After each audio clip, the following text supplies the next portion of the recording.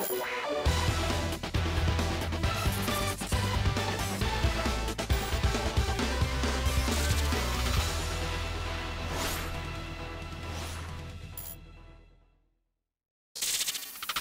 everyone, how are you doing?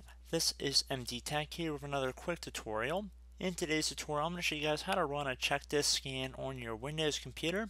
So this should be a fairly straightforward tutorial and we're going to jump right into it. So basically a Chkdsk is a system utility that verifies the file system integrity of a volume and would fix logical file system errors. So we're going to jump into it and we're going to start by first identifying what drive you want to scan. So in order to do that, you want to open up the Start menu and type in this PC on Windows 10. If you're on Windows 7 or Windows 8, you want to type in Computer, and then you'd want to select the best match. Now you want to take note of whatever drive you want to scan here. Most people probably want to scan their drive that Windows is installed on. You can see by the little Windows icon above the hard disk that this is the drive where Windows is installed on. The local disk, and you can see in parentheses it says C here. So this is going to be the driver we want to scan. So I'm going to close out of here, and I'm going to open back up the Start menu and type in CMD. Best match should say Command Prompt. I'm going to right click on it and then left click on Run as Administrator. If you receive a user account control window, you want to left click on Yes. Now into the elevated command prompt, you want to type in CHK, DSK. So again, CHK, DSK, space. Now I'm going to insert my C drive, the one that I want to scan for this tutorial. So I'm going to type C, colon, which is basically just one dot on top of another dot, space, /F. So once your screen appears how mine does, you want to hit enter on your keyboard. Please note if your drive is currently in use, you will not be able to run the scan in the normal Windows operating environment, so we'd have to restart our computer. In order to initiate the scan the next time our computer restarts, you want to type a Y into this command line window, so just the letter Y, and then hit enter. Should get a message that says this volume will be checked the next time the system restarts. So you can close out of here. I would recommend restarting your computer at this time. And this should take a couple minutes to run, so just be patient.